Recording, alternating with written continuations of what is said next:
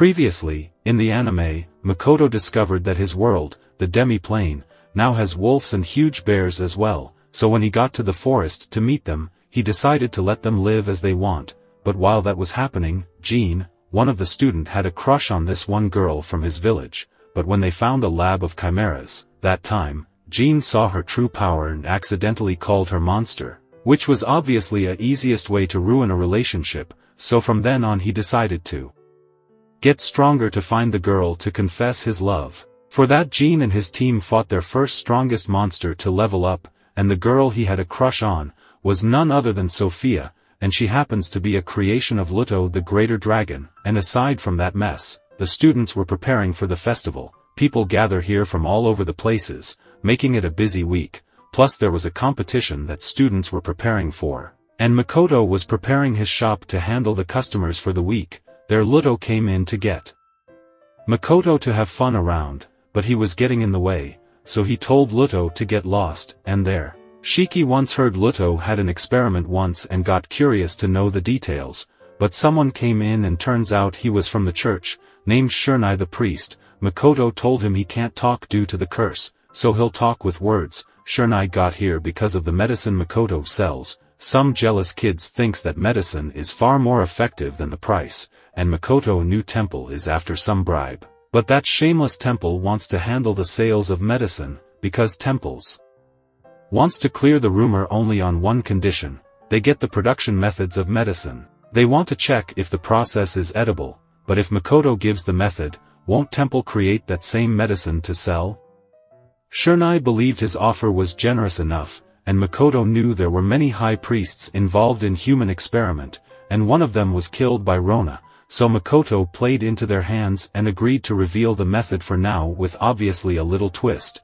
Then the next day, Makoto visited the church, which reminded him of that nonsense goddess. There he met the bishop, and she acted like all high and loving lady concerned for Makoto and his curse. She promises to look for a way to cure him and leaves. Then he shows all the ingredients for the medicine and Shiki goes to show them the method. There Shernai learns from Makoto that he became a merchant 3 years ago but has had a lot of success in short time. So Makoto told him he got help from Rembrandt Company, so he achieved his success in short time. He lent Makoto a storefront and all business knowledge with generosity, but Shernai knew a different version of Rembrandt Company and they weren't cooperating with the church. Makoto instantly knew it's because church refused to help his family, so Rembrandt gave up on church. Makoto was looking after his daughters in return for their generosity, after which the investigation ends. Then Makoto left, and Bishop came to warn Shernai to ask for permission to get involved with Makoto because her attempt to test Makoto's mana failed, so no ordinary servant could tail him. Plus his method to make medicine was fishy too.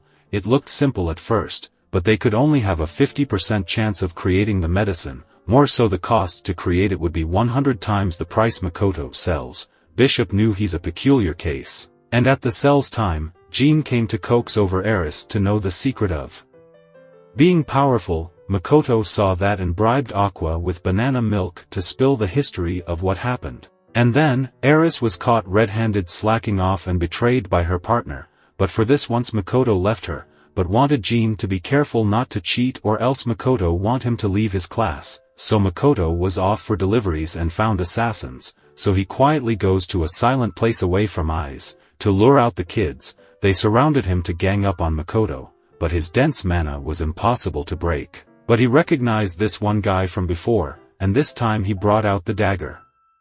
Made by the Greater Dragon Mitsurugi, that's a fine weapon. But the person who made this couldn't win against Makoto, so how would a kid like him could? So that takes care of the business there. But Makoto was really pissed off for some reason, and there Tomo comes and showed some places perfect to open gates to stabilize weather at demi-plane.